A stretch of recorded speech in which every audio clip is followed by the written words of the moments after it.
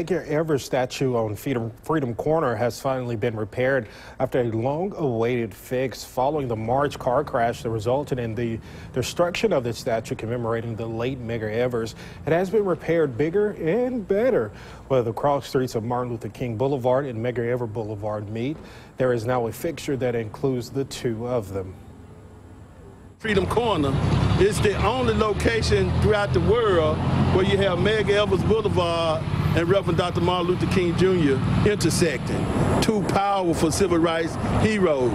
And we're just proud. Citizens were calling, saying do they need to raise money because they wanted it up a lot sooner.